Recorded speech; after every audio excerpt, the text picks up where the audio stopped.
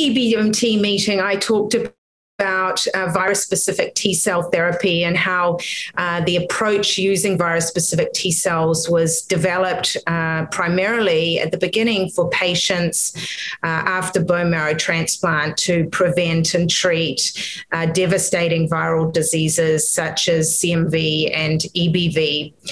I then walked through the history of that VST approaches, which really started in the early 90s out of Seattle and St. Jude's. And these days, we've really been able to broaden the applicability of these virus-specific T cells because we've been able to do rapid manufacturing approaches using very little manipulation in the laboratory. And there is new, what I like to call GMP in a box technology.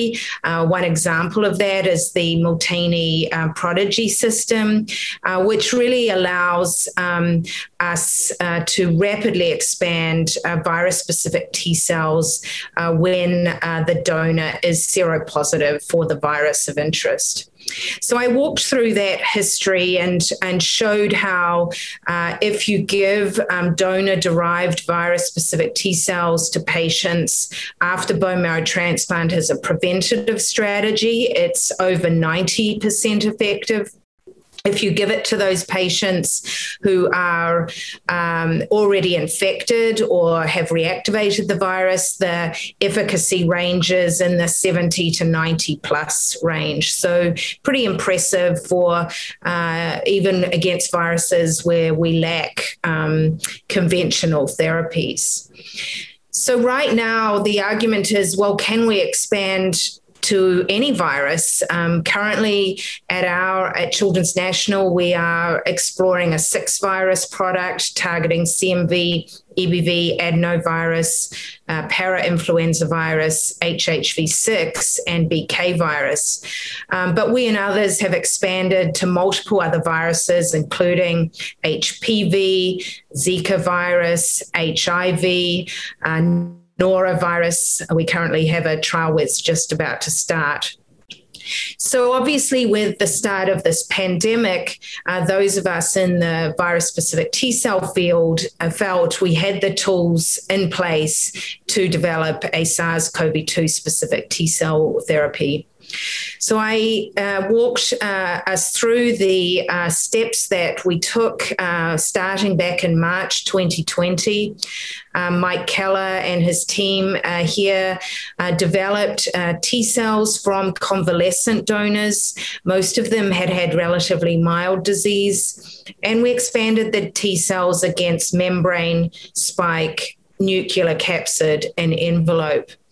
And what we showed was in these convalescent donors, you could reliably expand SARS-CoV-2 specific T cells, predominantly targeting spike and membrane, and to a lesser extent, nucleocapsid. But really, the dominant response was to a hotspot in membrane. And this is important because obviously the current vaccines are predominantly targeting spike.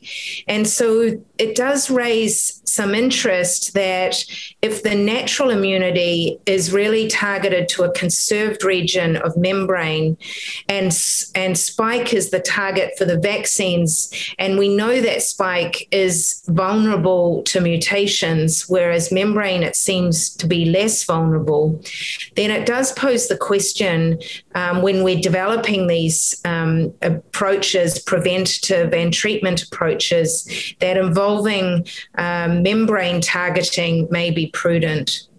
So right now we're about to submit our clinical trial to the FDA using T cells targeting spike, membrane, and nucleocapsid that we're going to generate from healthy bone marrow transplant donors and give these to patients after bone marrow transplant as a preventative strategy or as a treatment approach.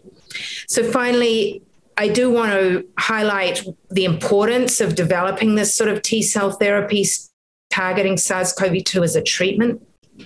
We know that with the recent mutations that are currently spreading globally, in particular the so-called UK strain and the South African strain, which appear more virulent, we know that certainly in the UK variant, that this variant developed in an immunosuppressed patient who was unable to clear the virus.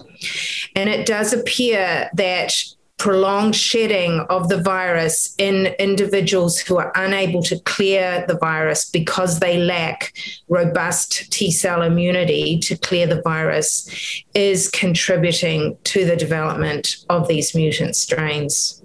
So by developing a T-cell therapy to treat these immune suppressed patients to prevent this prolonged shedding may actually have an impact globally to prevent the occurrence of ongoing, more virulent mutant strains. The broadening applicability of T-cell therapy for SARS-CoV-2 is going to need industry interest. We know that we can give virus-specific T-cells as an off-the-shelf therapeutic.